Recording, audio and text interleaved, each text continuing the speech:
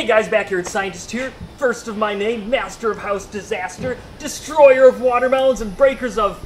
sorry, I got carried away. Anyway, I'm still pretty amped up from watching the series, the final ending of Game of Thrones. I particularly enjoyed the giant ballista on the ship. I liked it so much, in fact, that I decided to make one for myself. Check it out. Let's get started. We started off by building the base and the bracket to hold the giant 6-inch by 6-inch body of the bow. The bracket will let me aim the bow up and down and side to side, and then to secure the aim that I want, I made this giant pin so I can just kind of crank it down and hold the bow in place. And that was the easy part. Now it's time to put the giant head on the bow. This weighs about 55 pounds and it's completely made out of 1/4-inch steel plate. And this is what's going to hold the arms to the bow. These are the arms to the bow, and they attach like this with these mounting plates to hold everything nice and steady. I made the arms out of leaf springs from a truck. I went to a junkyard and I pulled out these leaf springs, and it was a real pain in the butt to cut them up, let me tell you. Alright, now I'm going to be making the bow out of this special rope. It's made out of ultra-high molecular weight polyethylene, and it's supposed to be super strong. I mean, this says it can hold 3,900 pounds. The problem about it is it's kind of slippery, so what I'm going to try to do is just hammer this little ferrule shut, and hopefully we'll have enough force to clamp down on the rope and hold it onto the arms of the bow. The first thing I want to do is test out exactly how hard it is to pull this thing back. So I have a scale right here, and I have a GoPro, and the GoPro is going to be transmitting the information live to my phone, so I'll be able to see the numbers on it. We're going to pull it all the way back and see how much this thing weighs. I'm going to be hiding behind a tree over there in case one of these arms snaps. I don't want to be anywhere near it, all right? 700, 900, 1,000 pounds, we pulled it back.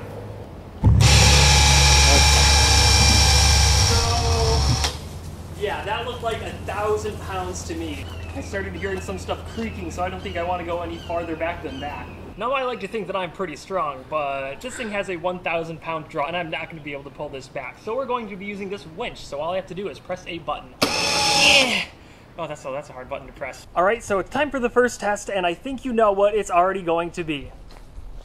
That's right, it's a watermelon, and I also cooked up a special tip for this arrow. It's like a giant steel broadhead made out of 1/4-inch steel plate. It's just like the ones that they used in Games of Thrones, so we'll see if we can take down a watermelon with this. You might want to move, Sandra. Oh. 3, 2, 1. Ah, I missed it. You hit the table. This time we're using the medium-sized arrow and just see what happens. Maybe I'll hit it this time. 3, 2, 1. Nailed it! Check that out. Boom. Right through, just like that. Well, I thought I nailed it at first, but once I look at the high speed, you can notice that it hits the table too, and I think that takes a lot of energy out of the arrow because this thing should go right through the watermelon. Hit it on my second shot. Don't worry about why the table's got a bunch of holes in it, but I hit it. Nice. I guess now we can move on to something a little bit harder, would you say? Yeah. I never really explained how I'm triggering this thing, but it's pretty simple. This is the trigger that I'm using. It's a very simple mechanism. I'll show you a clip of how it works right here. You can see that when I pull this cam back, it kind of forces this lever to go down, and it releases this spinny thing, which releases the arrow. And this is how I set the whole thing up. So I have the trigger here. It goes in this long slot. It's a little bit deeper than the arrow. And then you basically push the string up onto here. So it's like that. Use the winch to pull it back. Then all you have to do is pull this lever and the arrow is released. Alright, the next one is going to be a tough target for sure. Let's see if we can break it because we're shooting a cinder block wall. Let's see what happens. So these are the arrows that we're using. We have the big one, the medium one, and the small one. So we'll see which one performs the best. Now if you look at them, this right here is a stainless steel fletching on the back of the arrow and a heavy mild steel penetrator tip. They're a little bit heavier than wood, but I still think that they will be the perfect match for our giant scorpion.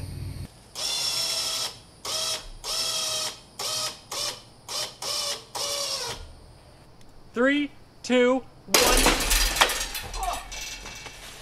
Whoa! That seriously did some damage. Oh man, I hope it didn't damage the GoPro too. Hi GoPro, come look at this. There's just a trail of dust back there. I am shocked this thing is still standing. I can't believe it. By like a hair. Wow, I mean it seriously just destroyed that cinder block. That's really impressive. And this is a heavy arrow. This thing must weigh 2 pounds easy. We've been shooting this Scorpion and it seems like it's really, really powerful, but how fast is it shooting exactly?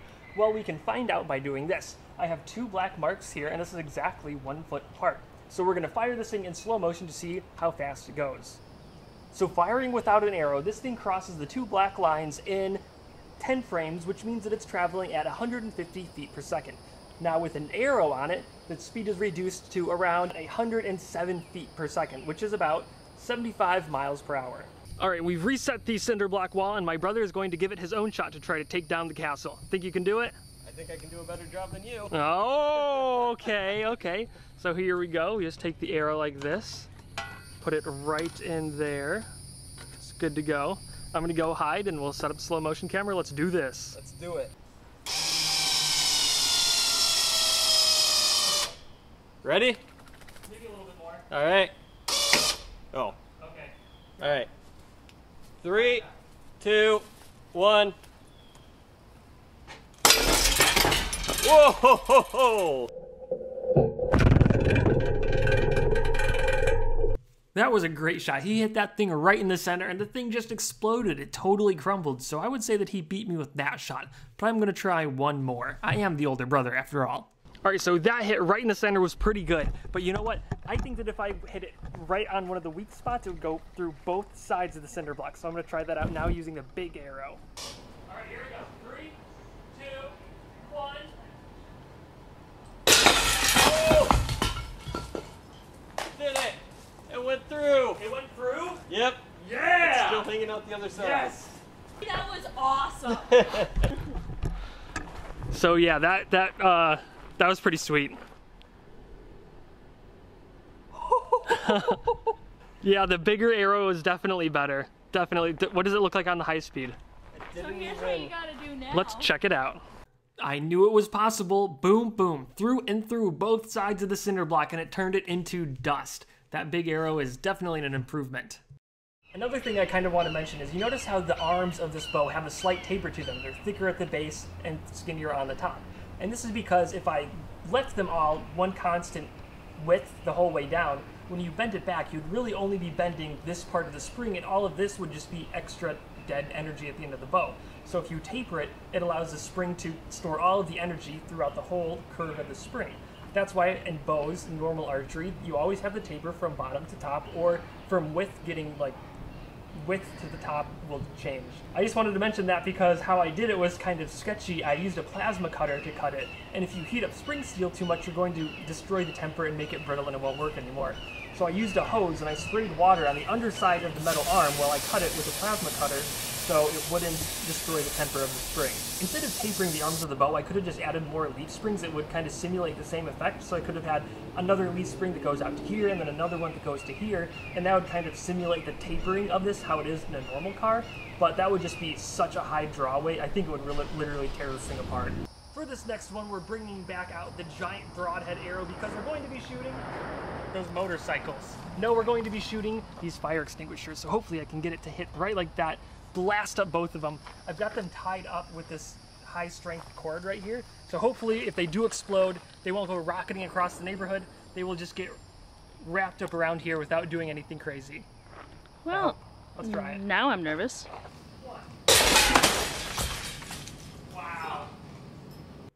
This thing is kind of hard to aim. I missed the fire extinguisher. Well, actually I hit it, but it was right on the hose. Maybe I'll have better luck next time. 2, 1. Oh! I hit it, but it didn't break it. This time I really hit the fire extinguisher, but it was up top and nothing broke. Maybe third time will be the charm. What do you say, Riley? Third time's the charm? Definitely.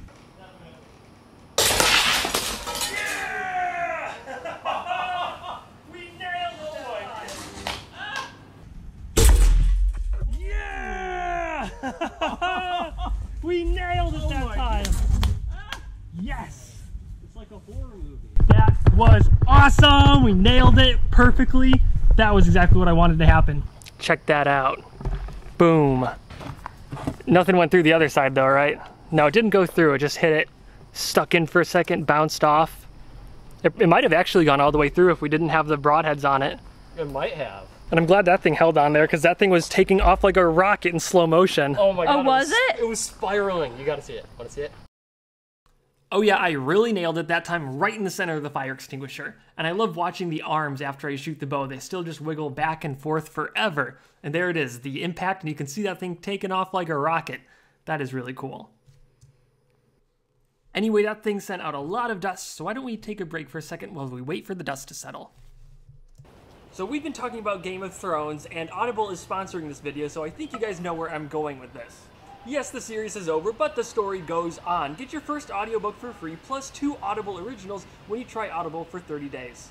So yeah, you can get a free audiobook of your choice when you go to audible.com/backyard or text backyard to 500-500. That's pretty cool. Even though Game of Thrones was a great TV show, you know how those TV adaptations can go. They often leave out a lot of information from the main stories. Like, for example, in one of Bran's visions, he sees some dragons in a faraway land. So maybe Daenerys's dragons weren't the last one of their kind after all. There's all sorts of other prequels and world-building histories and the Game of Thrones series available as audiobooks on Audible. And hey, if you're not a Game of Thrones fan, that is fine. Audible has a huge selection of audiobooks, anything you could ever want, and Audible has this new thing called Audible Originals, which is basically exclusive audio titles narrated by familiar voices and celebrated storytellers. Be sure to check out audible.com, and speaking of dragons, we have a dragon problem of our own in Florida that I need to go take care of. It doesn't look like much of a problem to me, it's just standing there. Yeah, standing there menacingly. Run, Sandra! Ah! Well, I hit that dragon and it's badly injured, so I gotta go finish it off. There it is. See, now that's what's supposed to happen when you shoot a dragon. They explode.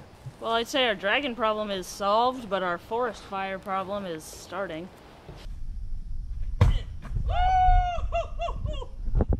Nice. Well, that's the end of this video, guys. That ballista is awesome. I love it. Me and my brother spent all week making it, so thank you a lot for helping me. Anytime. That thing was a huge blast to shoot, at least. It really is. It'll probably be in some more videos, so if you guys have any ideas, put them down in the comments below. And that's it. See you guys next time. Bye. Next time.